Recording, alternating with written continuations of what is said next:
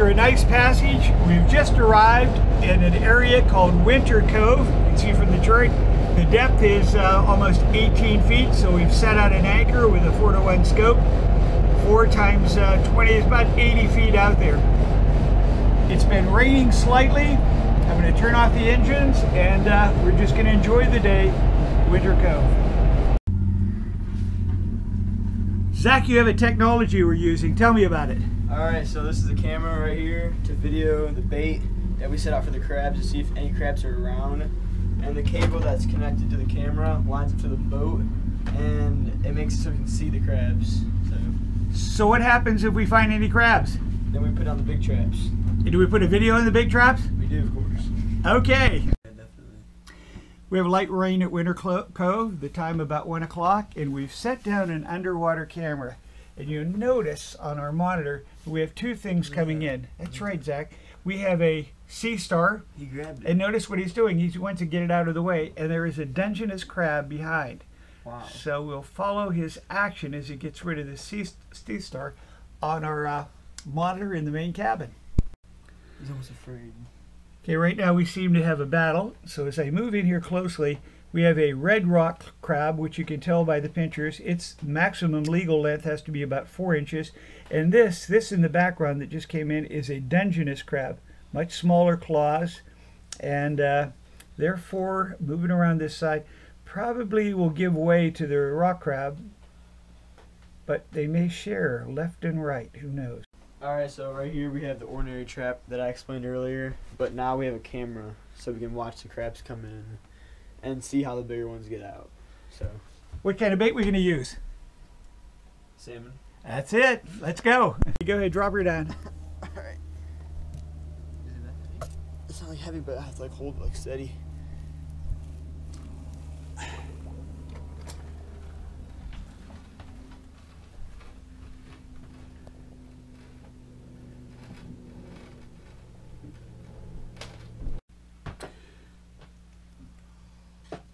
Our trap with the video has been down for about a half an hour. We have maybe 6-7 crabs on the inside, red rock crabs, and a rather large one, but unfortunately he's on the outside of the trap. We'd like to invite him inside, then invite him to dinner.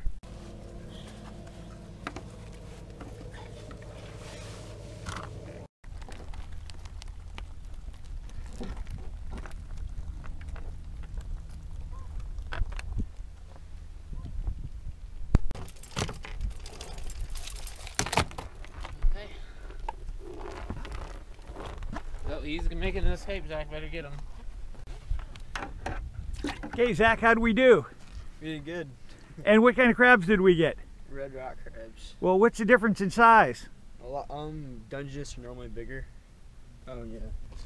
So this is the keeping limit for the red rock crab, and then this is the Dungeness. So you can see it's a lot bigger. It looks like we have about 6 or 7 keepers. Yeah. Sounds good. Zach is now rebaiting the trap, so for a bird's eye view in the inside we have 3 or 4 more salmon fillets. Actually just the remnants of a fillet. Inside, Michael's securing the net. Let's put it over again.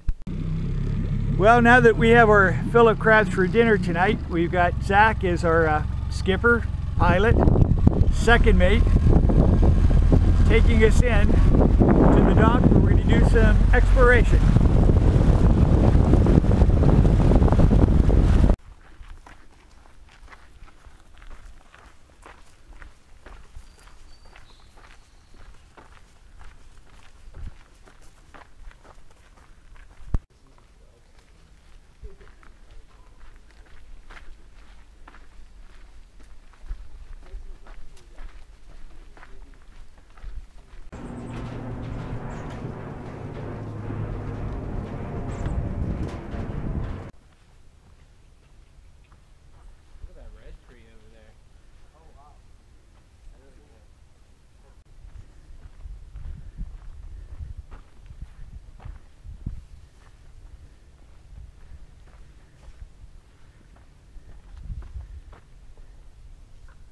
Well, we stumbled upon an interesting thing. This is a scavenger hunt, and if you find this cache with a bus inside it, and you take a selfie, this gives you 2 free chocolate lattes, our hot chocolates. So what do you think, Michael? That sounds pretty good.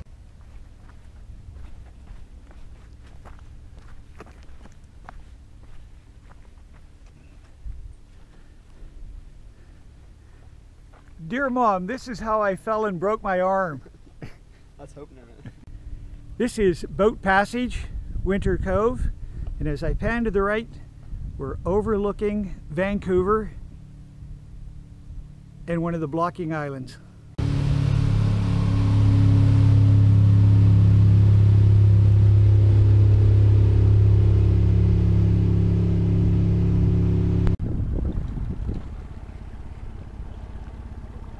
So it looks like we have 4 sea lions, maybe 5, dead ahead in the kelp.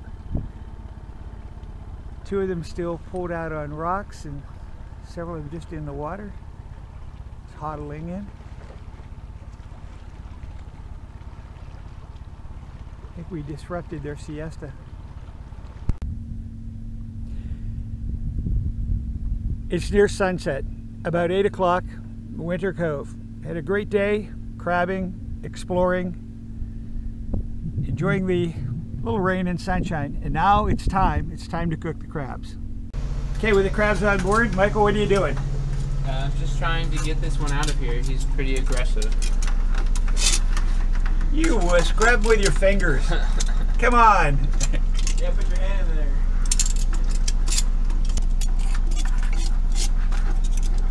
I think you've been taught at a girls' finishing school.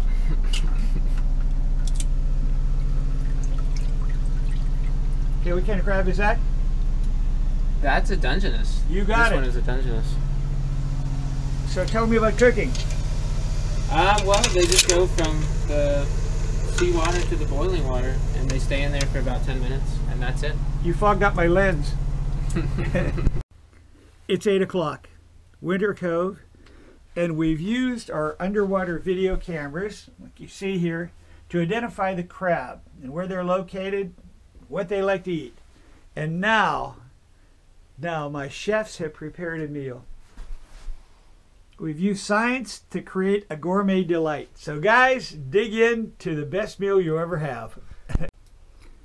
As the sun sets, dinner winds to a close. And what we have? Bone plates of crab. So we did a good job. What do you guys think of that meal? Zach? It's really good. Michael? Very good. Yeah, I'm still at it.